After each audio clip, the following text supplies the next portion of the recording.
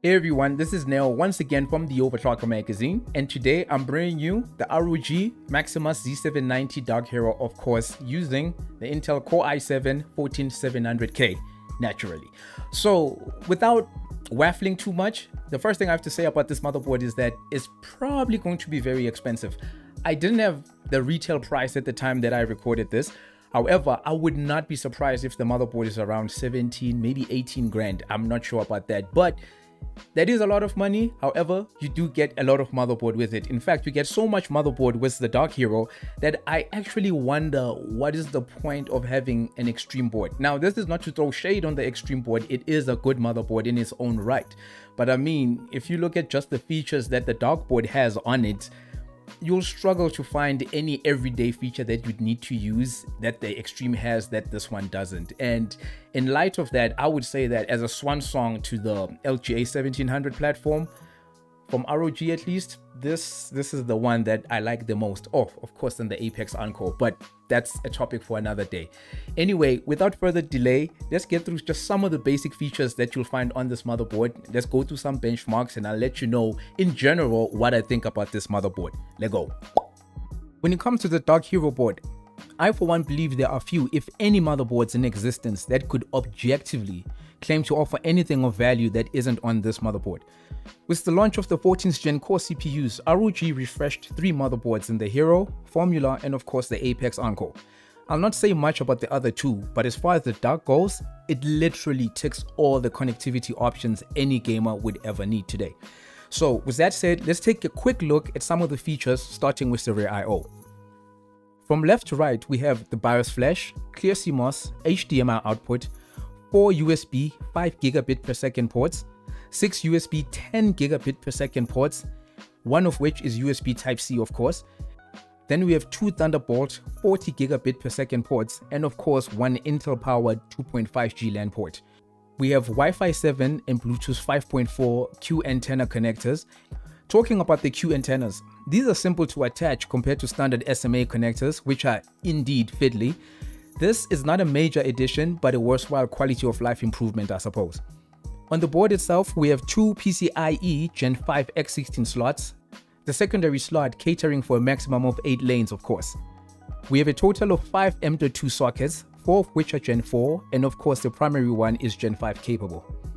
So when it comes to audio is courtesy of the ALC 4080 codec that's supported by the ESS ES9218 SoC with audio grade capacitors. With that, you get headphone amplification, and on the software front, you get DTS Unbound, all wrapped up in the usual Supreme FX software application. We have 7 4-pin fan headers scattered across the board, 2 USB 3.0 headers towards the front, a USB 20 gigabit per second header, which can, if you plug in the 6-pin PCIe connector, of course, provide up to 60 watts of power. We finally get to the onboard buttons. Here we have the usual start, flex key, and retry button, and just above that we have the postcode LED. As per usual for high-end ROG boards, we have a cooling plate on the back, which of course serves to help cool some components while aiding in structural rigidity and stiffness as well. So now we move on to RGB lighting. This has always been a major selling point for such boards, and the Dark Hero here definitely doesn't disappoint. It's all contained in one area above the I/O shroud that is a full complement of LEDs that light up the ROG name. Power on the board is provided by a 20+1+2 teamed power stage configuration, with 10 phases feeding the CPU directly. Physical attributes aside, there are a few features that ROG has added within the BIOS, the most important one for me being dim flex. As we all know, DDR5 is highly sensitive to temperature, at least more so than DDR4 ever was. As such, a temperature sensor and microcontroller have been added to the backside of the board, which can adjust DRAM timings, specifically the refresh timings, or especially the refresh timings rather, according to the temperature of the memory. As good as this feature is, for some reason or another, the default configuration for dim flex is DDR5 8200, a DRAM speed that I highly doubt this motherboard can post, or at least I was not able to do that with the 0504 BIOS. Fortunately, you can configure your own DRAM frequency thresholds to something more feasible, perhaps DDR5 7600 or below. Now that we've taken a look at some of the basic features on the motherboard, I think it's best we just hop in straight into the benchmarks. So testing was done with the Core i7-14700K and Kingston Renegade Fury DDR5 memory. First up is ADATA 64 memory bandwidth, nothing unexpected here except for the fact that the dock performance is a little on the low side. In as much as I wanted to run a higher DRAM frequency for the overclock results, I had some stability issues at higher DRAM speeds. This happened only after I updated to the latest BIOS, which was 0504, and I couldn't go back to the previous BIOS, so there was no way for me to test using the pre-release BIOS. 6 GHz for lightly threaded workloads and 5.5 GHz all-core frequency for the 14700K. Now, this is not necessarily higher than what you get out of the box, but trust me, the performance difference is rather substantial, at least when you compare it to what you get when you leave the motherboard at default. Next up is Geekbench 6. I'm retiring the older ones barring Geekbench 3 purely for its memory score test. That said, out of the box, the dartboard performs better than my reference 14700K result. All the reference results, by the way, means that PL1 is set to 125 watts and PL2 is set to 253 watts as per Intel's product specification on their site, even though they recommend setting PL1 to PL2, effectively setting a TDP of 253 watts. Either way, an overclocked 14700K along with the memory can deal with the Core i9-13900K. Not bad for having 4 fewer cores, I think.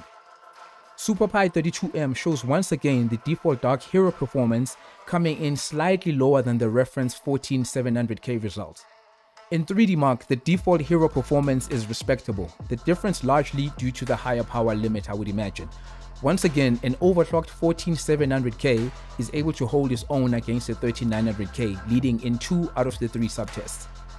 In Handbrake, the default Hero performance allows the 14700K to come out ahead of the 13900K, and of course when overclocked, manages to run away with it. Cinebench 2024 is next, and we can see that the higher power limits of the dartboard pushes the 14700K performance above that of the 13900K.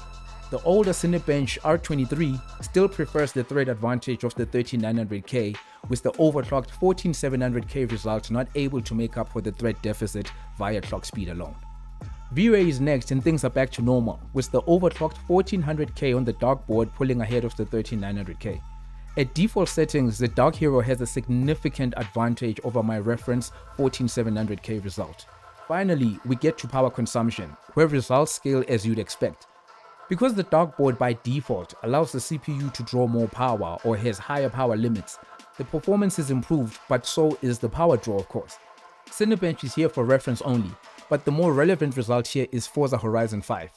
You can often overclock the system and by use of voltage offsets, lower the otherwise high power draw when the CPU is, of course, overclocked. Temperatures are also kept within reason when applying voltage offsets. When the system is overclocked and under a gaming scenario, despite the vastly improved performance, temperature increases by 6 or 7 degrees at most. And there you have it, the ROG MAXIMUS Z790 Dark Hero. Nothing but the greatest experiences with this motherboard. Quite literally, outside of the DRAM thing, I had nothing to complain about. I mean, I've already spoken about dim flex and whatnot. However, just as an overall experience, this is a very solid motherboard. And again, there's something to be said about just how ROG puts together its premium motherboards. You really do feel like you're buying something that is worth the money. Yes, in terms of what it actually does for you, your computing needs and so forth, it may not be necessarily better than a Strix E. In fact, probably isn't. However, if you have the means and the deep pockets to buy this sort of motherboard, you definitely will not be disappointed. It's the attention to detail, the quality of life things, and all other things that come together to make this a premium experience. And for that alone, I know there are some people who are willing to pay top dollar for that. And if you're one of those people, then definitely consider this one. Anyway, with that said, let me know what you guys think of the ROG MAXIMUS Z790 Dark Hero. Would you buy it? Would you shortlist it? Is it something that you find aspirational or what have you? Please let me know in the comments below. Until next time, see you guys on the flip side. So take care and peace.